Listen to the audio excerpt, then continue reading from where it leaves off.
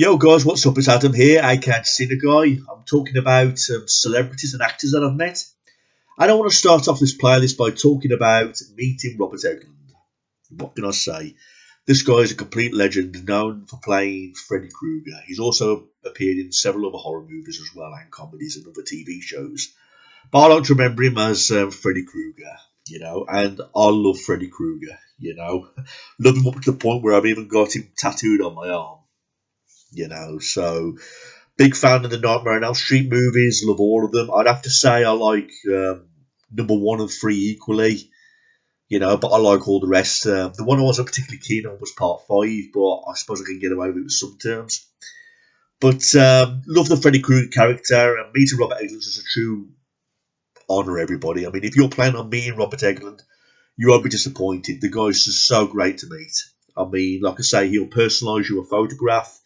And he'll even let you have a free photograph took with him, because that's the type of guy he is. He won't really charge. I mean, the photograph that you saw at the start of this review was me dressed as Freddy Krueger, and I'm posing in a photo shoot with Robert Englund. It's not the best photograph in the world. I must get a better one.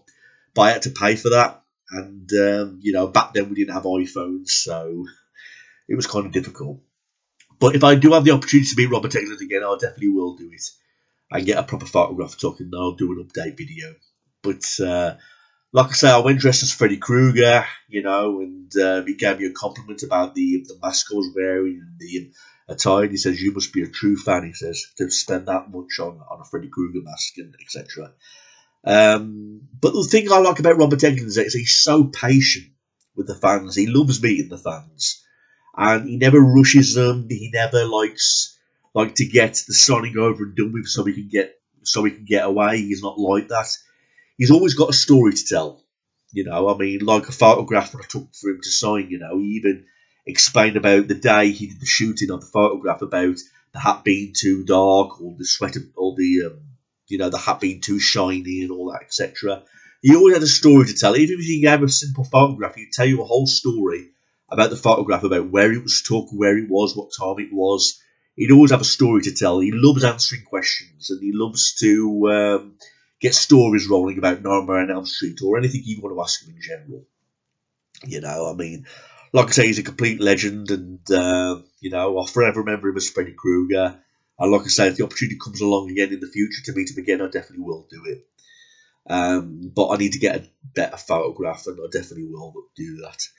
But I got to sign a photograph. He put 2 Adam Sleep kills from Robert Englund, and I've got it in a frame on the wall downstairs with all the rest of the memorabilia and autographs of the people that I've met.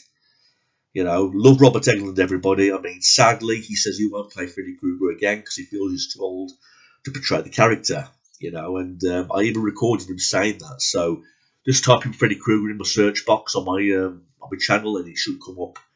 He goes into detail about how there was a prequel planned shortly after Freddy vs. Jason in 2005. But nothing came of the script, so he would have done it. So he would have dyed his hair red and made himself look younger for the part. And apparently the prequel was about Robert Englund playing Freddy Krueger when he was human, and he was explaining the background story about how he grew up for an abusive foster family, how he met his wife and ate his child, and where he did his first kills, and showing him in prison and then getting out. And then the movie would end with him being burnt, with the parents being the vigilantes, And that was the idea of a prequel script, and it was called Krueger First Kills by John McNaughton. And nothing came of the script, unfortunately. And here we are in 2023, and there's still been no word of a prequel or any more films which will have Robert Englund in it. And he did say in an interview that he feels he's too old to play the character now, which is a shame. But I kind of respect his decision. The guy is like nearly 76 years of age, and it's kind of understandable if he doesn't want to play Freddy again. And I think we should all respect his opinion for that. He says it's best he doesn't play Freddy Krueger again. And he says he feels like he's got to the age now where he's got to let the character go. And, I think we should all respect that. It's sad, yes, I know, but many of you would say no one else can play Freddy Krueger other than Robert Englund, and I kind of agree with that.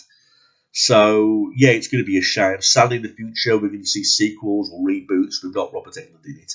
But Robert Englund has said he'd like to do a cameo or a voiceover as Freddy Krueger, but he just can't physically play Freddy Krueger.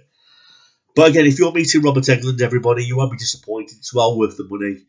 You know, he doesn't charge too much for his fans, and he's just an honour to meet. And that's one of the main reasons why I'd love to meet him again. You know, simply because he's very talkative, he's very well mannered. You know, he's like a true gent, basically.